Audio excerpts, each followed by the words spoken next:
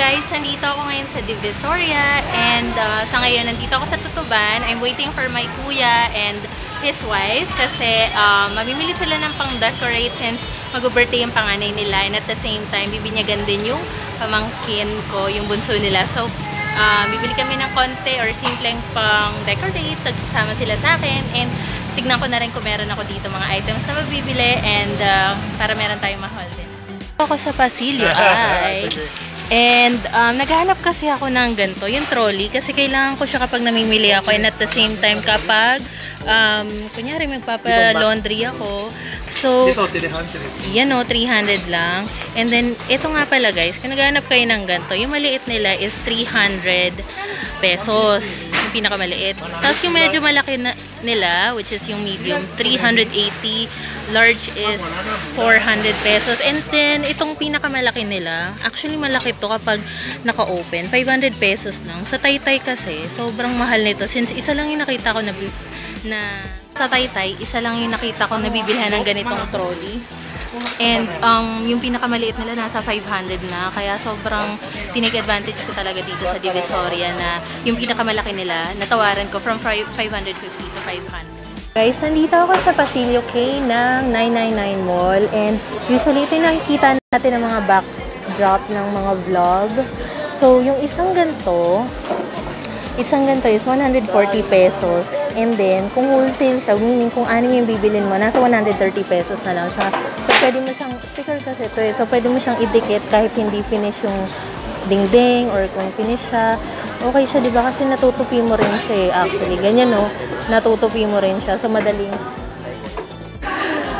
So, okay talaga siya. Ang dami rin dito nagtitinda. Pero so far, ito yung may pinakamurang presyo na nakita ko. Basta wholesale yung bibilin mo, 130 pesos. So, ayun no, may iba't ibang design din sila, iba't ibang color. So, kung bet nyo ng ganyang backdrop, guys, dito na kayo sa Divisoria 999 Mall. I'm not sure kung meron pang mas mura dito sa akin. Grabe, kasama niyo yung dalawa! Hello, baby boy! Si Babi. Si Babi. Butchog! Ay! Hoy! Anyari sa'yo? Ba't kasama niyo dalawa? Hello, Mercy. Can I get a kiss? Chut! Chut! Chubby bunny. Chut! Chut! Chut! Chubby bunny.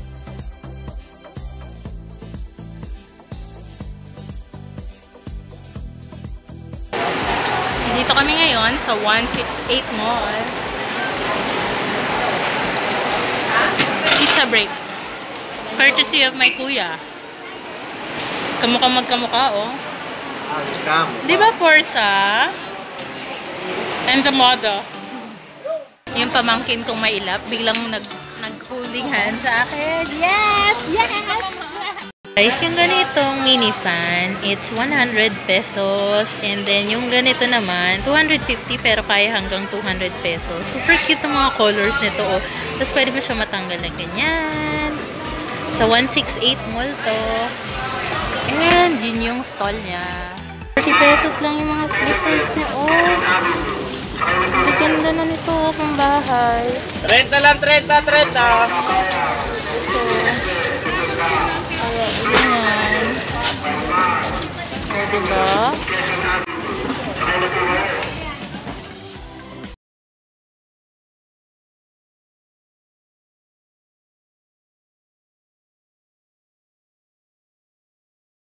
For today's video, isi-share ko naman ngayon kung ano yung mga napamili ko recently nung nag-Divisoria ako.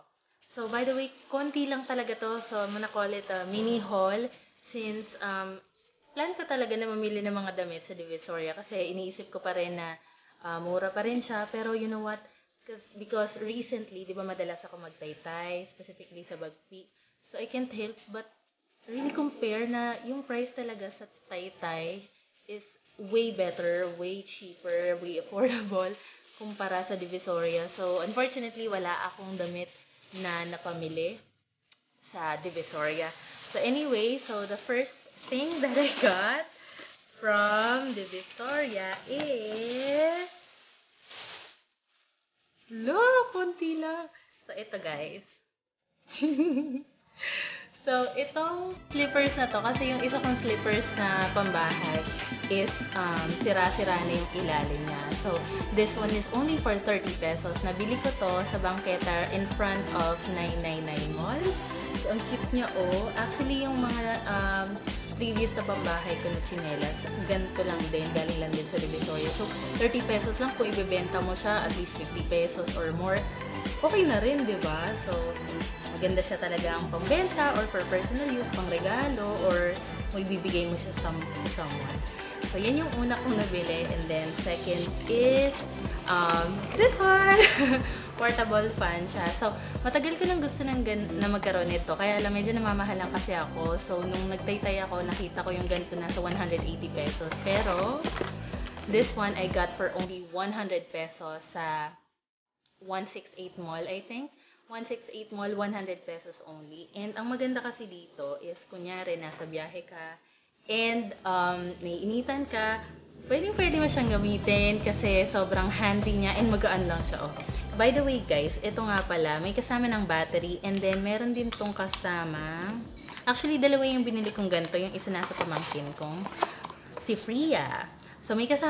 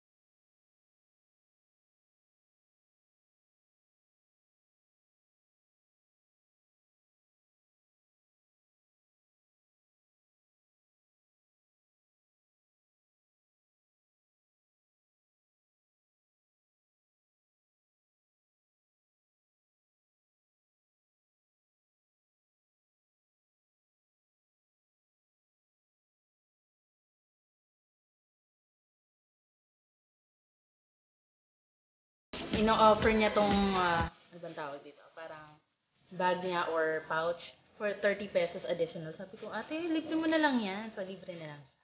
Okay? So, ganito nga pala siya. And, set up ko para makita niyo kung gano'n kataas siya. So, maganda rin to kung let's say, magta-travel kayo or kung yung purpose ko talaga nito, yung main purpose guys, para sa DIY life ko. So, later on as well, mag-film ako para makita niyo rin kung ano yung magiging itsura niya. Pero if magta-travel kayo, okay din to, lalo na kung wala kayong kasama. At least kahit paano pwede kayong mag-selfie or mag-video and you don't have to rely on anyone. By the way guys, eto siya. So, meron siyang adjust stand.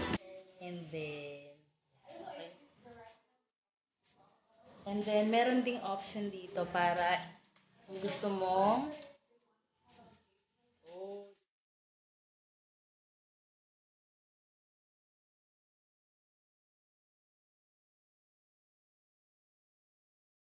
oh, di ba? Oh, di ba? So, ang taas niya, oh. And then, kung kunyari, kailangan mo mag-selfie, lagay mo lang yung cellphone mo dito or digicam or kung anong camera. Diba? Okay, so yun lang naman, guys. So, ayun lang naman, guys. So, yan. Mini haul lang talaga since tatlo lang yung nabili ko sa Divisoria, guys. Ay, actually, meron pang isa yung nakalimutan kong ipakita yung isa sa mga dinayo ko nga pala sa Divisoria. So, ito siya. Yan o. Trolley siya. And ito yung pinakamalaki na meron sila doon. From 550 pesos. Sa iba na sa mga 650 something to. natawaran ko siya ng 500 pesos na lang. So, nabili ko siya sa 999 Mall sa Divisoria. And ito yung nirecommend sa akin nung I think Chinese siya na vendor doon since bakal siya hindi daw madaling masira as compared dun sa iba na mas mura nga pero plastic yung gulong. So, set up ko lang.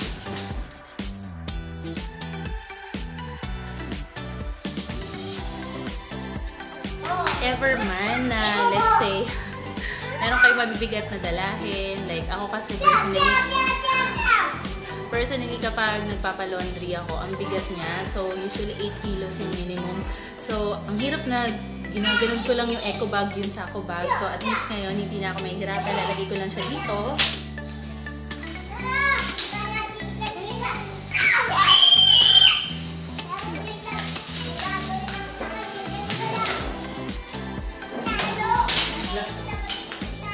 So, ayun lang naman. Thank you so much for watching. Bye!